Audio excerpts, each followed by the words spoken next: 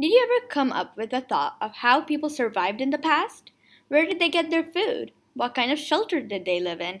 Well, all these vital aspects of surviving in life are different for everybody around the world because of a term known as cultural ecology. Cultural ecology is the study of how human beings adapt to the social and physical factors in order to survive. Examples of environmental factors include shelter and food. First, let's talk about how people adapted to different shelters because of the climate. For instance, Alaska has snow due to its very cold climate. This environmental factor caused people in Alaska to build their shelter with ice and snow.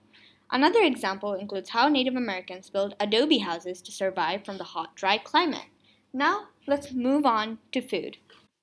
Did you know that in India, Indians consider cows as sacred animals? This is why they don't eat cows, and let's talk about why they wanted to keep it that way.